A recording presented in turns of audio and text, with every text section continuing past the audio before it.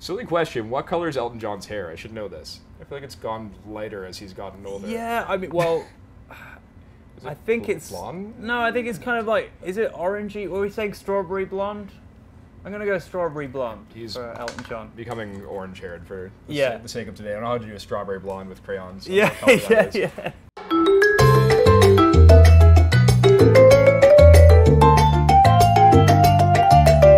I actually went to London School of Art. Really? For 5 years. Did you specialize in crayons, or how did you get there?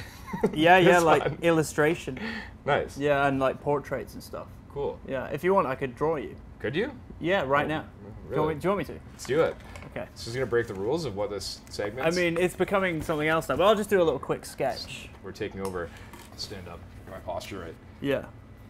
That's good. Did not expect this to be happening. Has anyone ever drawn you before? I feel like I've seen kind of like a carnival, maybe. Yeah, like a caricature. Yeah. I feel like those are a little generic, though. I'm excited to see what you're going to do here. Yeah, no, I sell my drawings on Etsy. Really? Yeah. I can't tell if you're being serious or... Should I get the chains in there as well? Sure. Were the chains something you bought, like, kind of a long time ago, recently? Or? Some of them. I have like my palm tree ones, like my manager Myles, same spelling as you. Great name. Great name. Him and Kygo kind of started like their palm tree crew a while back. Yeah. Which was just started out as I'm giving palm trees to people because of Tropical House, and now it's kind of morphed into our management team. There's like palm tree crew. I'm signed to Palm Tree Records. There's like palm tree festivals. They've probably given out like 200 or 300 of these palm trees to a bunch of celebrities. I'm listening. I'm just, yep, keep going. Yeah, so this one I didn't buy for myself. I got this one a while back. This one I got in Vegas a bit ago. I don't know, kind of slowly collecting over time. Nice. Yeah.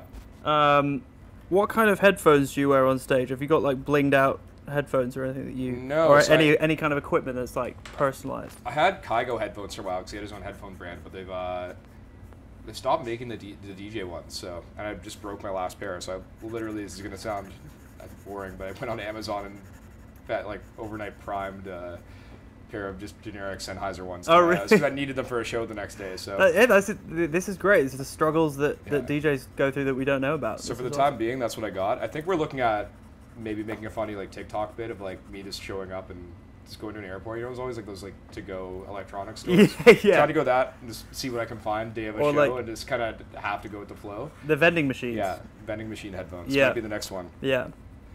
You've played Veld before, right? You're playing there this weekend. Yeah, I feel like it was 4 years ago. Yeah, probably. I feel like I've just lost perspective of time with the pandemic. It was at least 3, maybe 4, maybe 5. But yeah, I played it a couple times now. It's nice. I think one of my first times I went there would have been like right when I was starting out, like 7 years ago. I played, opened up the side stage on the Saturday. So you're slowly moving up the bill. Slowly moving up. It's definitely going to be a fun set. Yeah. I'm excited to get back.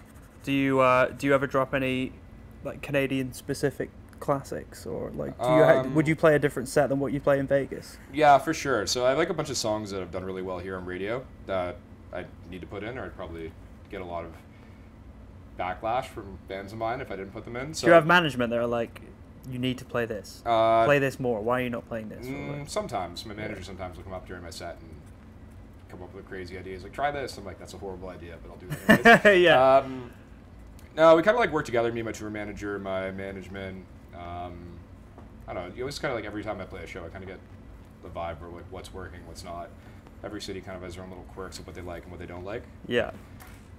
Yeah, it's good to keep it fresh. I try not to play the same set. Really? Too often. Like I'll keep like parts, like kind of like my building blocks the same, but yeah. I like to mix it up and always be testing out new songs and yeah. You never really know.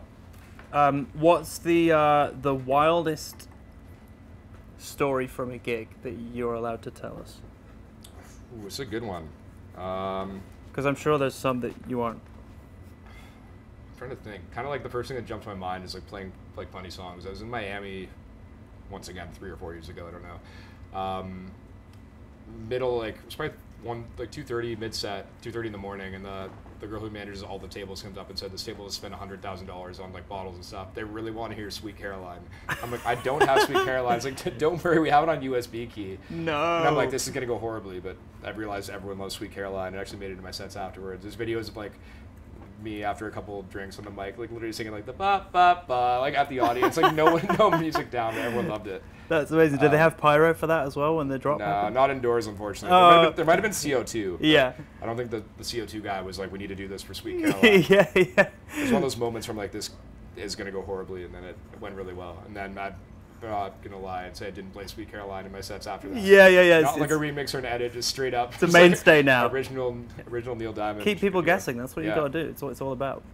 Yeah. Who are some of your favorite live performers that you like to go and see live when you get the chance? From like a DJ perspective, like obviously I see Kygo a lot, and I've learned a lot from him, and he's always fun to watch, and it's always good to experience other people.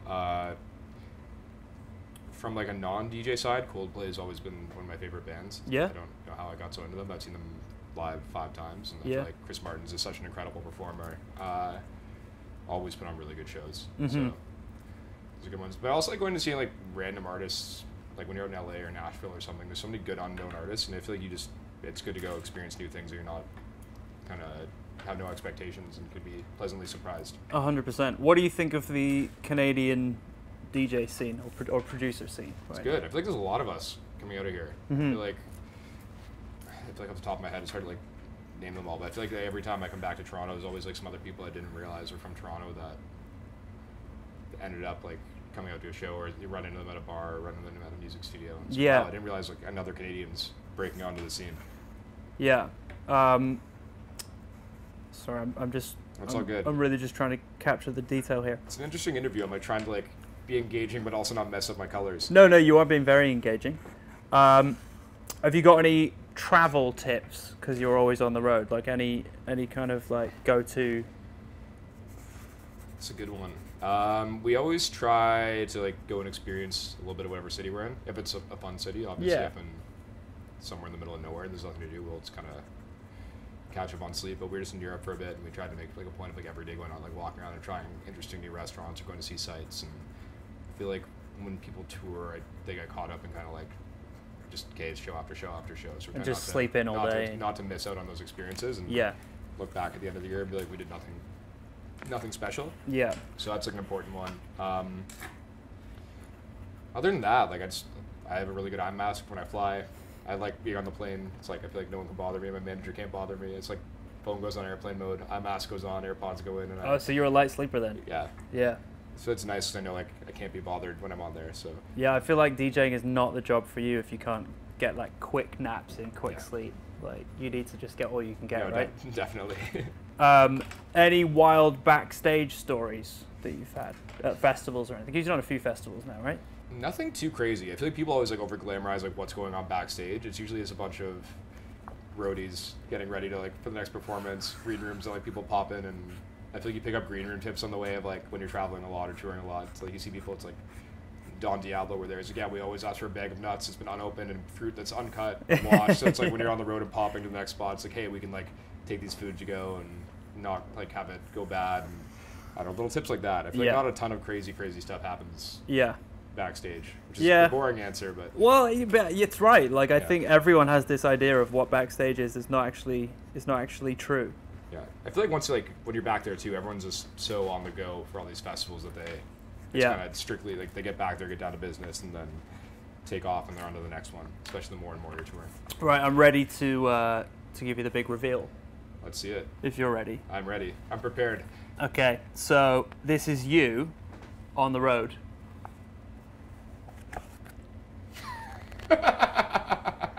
Got the headphones on there. That's pretty good. It's you in the Vegas sun with a few tall buildings. I like that. Yeah, you can keep it if you want. I got the chains. I can't take the other side of your Beatles page though, can I? I think we can make an exception. Oh, it's actually been done by someone else. You can have that as well if you want. Can't take that.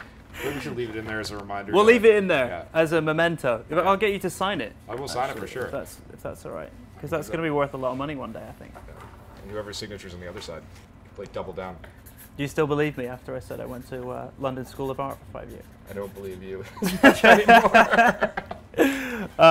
Well, I'm going to end on that. Are you going to think I drew it now because my signature's on it? That's exactly what's going to happen. Yeah, you'll see it on eBay in about 5 hours. Self-portrait. Can we have a look at yours? I know you didn't draw me, but you coloured in Elton John. Yeah, part of him. He's not wearing colored shoes or his piano yet. But I think he looks good. yeah. Yeah. You got the hair, I think. Yeah, I mean the sunglasses could have been a little bit more blingy. Yeah. But yeah, you got the rocket in there. Yeah, very good. No, I'm impressed. It's very good. I took too long with the hair. I think I triple colored the hair. I think he'll appreciate that though. It's good hair. It's just like he spends a lot of time on it if it's his. Yeah. Well, Frank Walker, thanks so much for hanging out. It. This has been iHeartRadio Canada's artist colouring artist and also a caricature. Listen up for Frank Walker's latest song, Madness, out now.